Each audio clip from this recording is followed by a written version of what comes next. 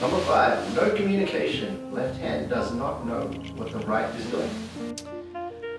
I've talked about this many times before, the importance of communication in the business. I mean, again, talking to great leaders around the world, great entrepreneurs around the world, and this has become one of the major factors in any company.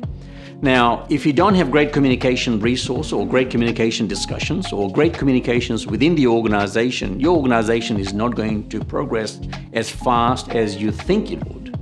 So it's very important in any company, if the decision is taken, that the decision is shared A, with the right people, and B, it's shared or it's cascaded down all the way to the ground level. So the employee that receives the communication or the conversation is very clear on the direction the company is taking.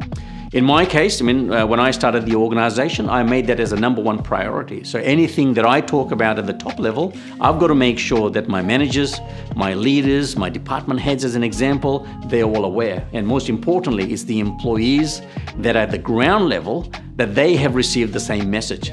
So in your company, what you need to think about is what types of conversations are you having, and most importantly, what avenues are you using to cascade that information down to the employee?